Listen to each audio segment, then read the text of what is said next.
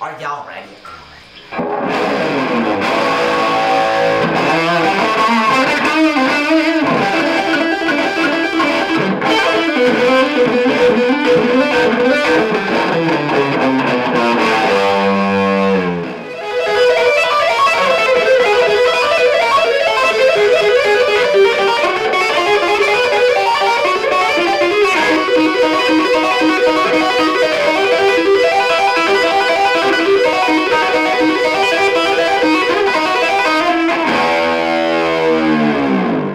Hey, this is Tallan. Hi, camera. Hi, other camera.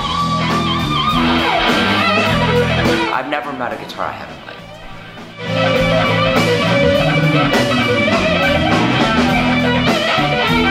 I usually, when I go down the scale of the neck, I can usually get it pretty good without having to look at it.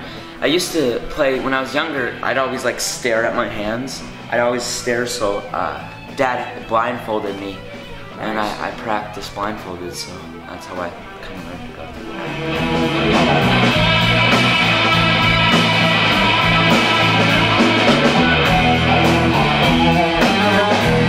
My home state is Wisconsin. I'm born and raised in Elkhorn. I'm hardly ever there because I'm always trying to stay busy out on the road playing shows, so I try to keep myself busy as much as possible. We've done over 600 shows. 600 with a plus sign on the end of it. I've always had a liking to tour buses, and I think I would want to travel all over the world, be playing all the time, be everywhere. You know, when I was younger, I was blessed with the opportunity to travel over to Europe and play some major festivals over there, and it was quite the experience. I had so much fun over there, and I'd really like to go back soon.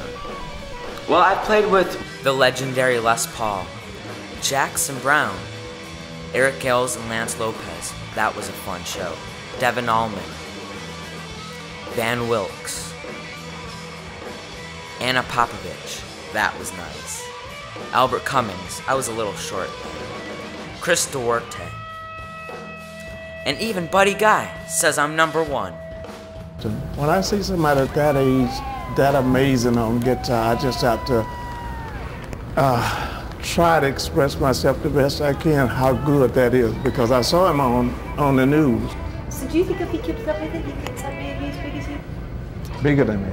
I just want to say thank you, Buddy, for all the hospitality at your club, especially the time I opened up for Kenny Wayne Shepherd.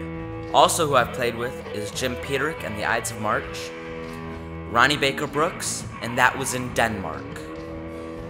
Guitar Shorty, man, it was hot that day. Walter Trout, he's one of my favorites to play with. Ian Moore, I had a blast. Derek St. Holmes and Howard Leese in Maryland. JJ Gray and the Mofro, man, that crowd was on fire. My big brother, Anthony Gomes. Joe Bonamassa, one of my favorite guitar players. Johnny Lang, he let me hang on his bus. Did I mention I like tour buses? He's awesome to be playing those, riffs at his age, and to know so many different artists, and to be into so many different styles of guitar at his age he's way ahead of the curve, if there is a curve. And some of my friends that we have lost: Michael Burks, Hubert Sumlin, and the Texas guitar legend Bugs Henderson. And that is the short list.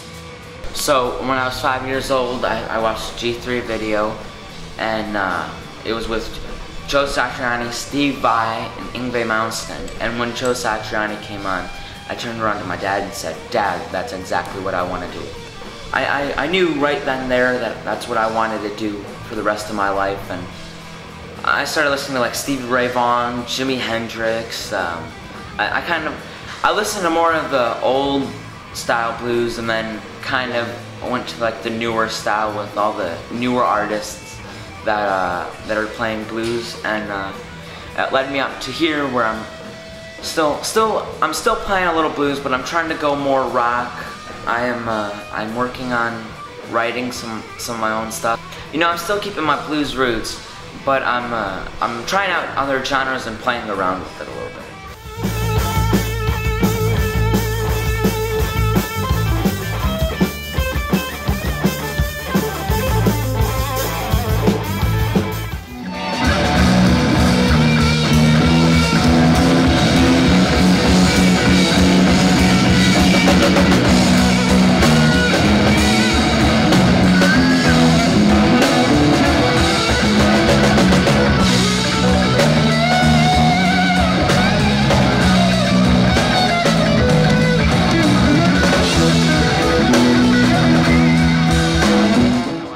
Girlfriend at the moment, but I have a liking to a couple girls. I highly doubt they even know it. I love America right down to the core. I love everything about it. I try to stay as patriotic as I can. I have a new amp that I just got built for me that is red, white, and blue, and I wear red, white, and blue. I try to keep everything American based.